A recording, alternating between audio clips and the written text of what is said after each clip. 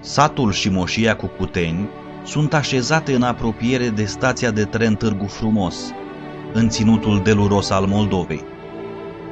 Așa se deschide celebra monografie a profesorului Hubert Schmidt, dedicată culturii cucuteniene și publicată la Leipzig în 1932. Satul Cucuteni este înconjurat de dealuri molcome, ce încă mai ascund în măruntaiele lor vestigiile celei mai vechi așezări din sud-estul Europei.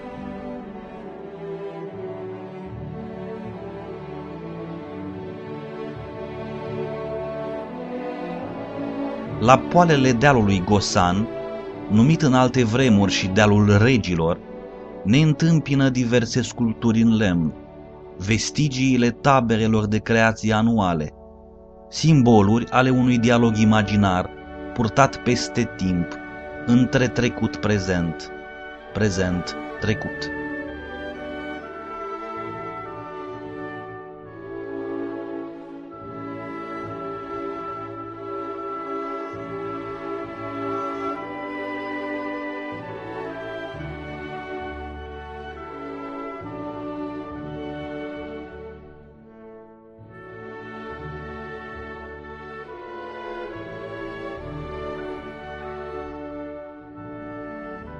În vârf, în punctul numit Pietrărie, se află construcția de protecție a unui mormânt princiar dacogetic din secolul IV înainte de Hristos. Necropola dacogetică, cu înălțimea de 3,3 metri și diametrul de 35 de metri, este o incintă de piatră rotunjită, prevăzută în partea de sud-est cu o cale de acces. În cuprinsul incintei s-au descoperit 4 morminte, unul principal, pentru care s-a ridicat movila, și 3 secundare. În mormântul principal au fost descoperite vase de ceramică sparte ritual, pandantive din ceramică aurită în formă de frunză, mărgele, podoabe feminine, știut fiind, încă din vremea lui Herodot, că femeia îl însoțea pe bărbatul ei în lumea de dincolo, în lumea lui Zamolxis. La scara istoriei, acest mormânt ține încă de istoria noastră recentă. Ca să ajungem la ceea ce astăzi se numește cultura Cucuteni, trebuie să facem cu ochii minții, plecând din lumea dacogeților, un salt înapoi în timp de peste 4000 de ani. Înaintea gloriei cunoscute de Grecia și Roma, chiar înaintea primelor orașe ale Mesopotamiei sau a templelor de-a lungul Nilului, au trăit în Valea Dunării de Jos și la poalele Balcanilor oameni care au fost primi în artă, tehnologie și comerț la mare distanță, titra New York Times, cu ocazia deschiderii expoziției de la Universitatea din New York, dedicată culturii cucuteniene. Dar ce înseamnă cultura cucuteniană? Istoricii spun că în urmă cu mai bine de 6000 de ani, o înfloritoare civilizație se întindea pe o suprafață de peste 350.000 de kilometri pătrați, din sud-estul Transilvaniei și nord-estul Munteniei, peste toată Moldova și Basarabia, până în vestul Ucrainei.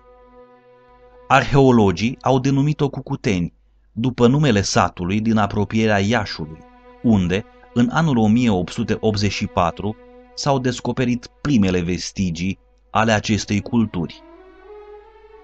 Mai târziu, în 1897, urme ale civilizației Cucuteni s-au descoperit și pe teritoriul Ucrainei, lângă Kiev, unde a fost denumită Tripilia, ignorându-se faptul că era vorba de aceeași civilizație Cucuteni, descoperită anterior în România. Oamenii culturii Cucuteni trăiau în așezări, unele cu peste 2000 de locuințe, dispuse în cercuri concentrice. Deși au fost descoperite peste 3500 de astfel de așezări, doar 50 au fost cercetate.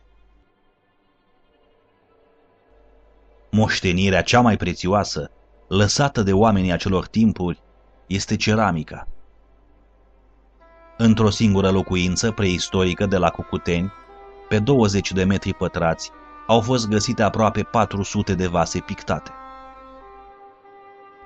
Ceramica de Cucuteni este de foarte bună calitate, arsă la 1000 de grade Celsius, în cuptoare elaborate. Motivul decorativ principal este spirala, care se împletește și se desface în alte spirale înlănțuite, secționate, reduse doar la bucle, organizate în șiruri orizontale, verticale, oblice sau în diverse combinații de S. La început, albul și roșul au fost principalele culori folosite la decorarea ceramicii, negrul fiind de cele mai multe ori utilizat pentru conturarea motivelor decorative.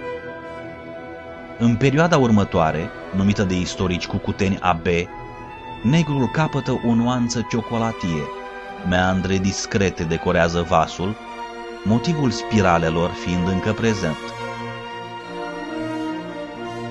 Oamenii culturii cucuteni se închinau marii zeițe sau marii mame. 90% din statuetele găsite reprezintă zeități feminine. O cultură matriarhală, pașnică și iubitoare de frumos.